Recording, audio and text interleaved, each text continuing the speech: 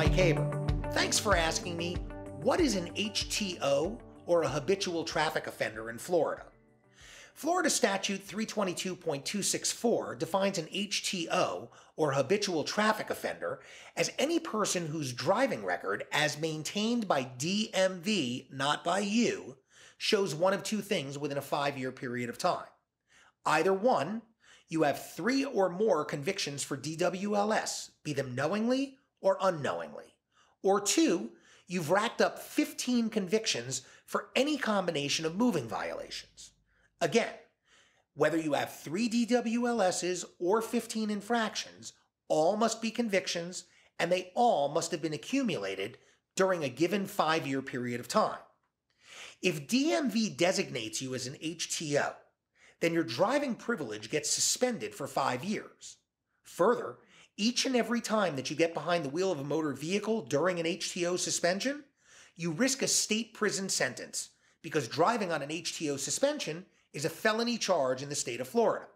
It's a 3rd-degree felony punishable by up to 5 years in state prison, 5 years of probation, a $5,000 fine, and a permanent felony conviction on your record.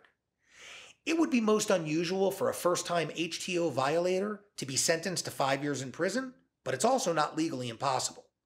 Moreover, many jurisdictions throughout the state of Florida are going to slam you with some time in custody. Why? Because neither prosecutors nor judges tend to appreciate folks who flaunt the law when they choose to continue to knowingly drive upon public roadways when their license is suspended.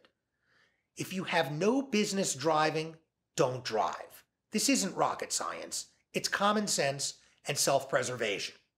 So if you get a DWLS or even a traffic ticket for that matter, take it seriously. Hire a lawyer to help you to avoid a conviction. Get yourself one step closer to not being an HTO.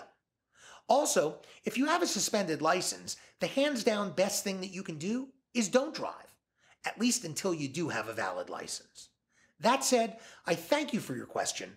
I appreciate your having asked it, and I invite you to ask me more. Please remember that at HaberPA, it's all about reasonable doubt. And if you like this video, then please subscribe to our YouTube channel. We'll be putting out more soon.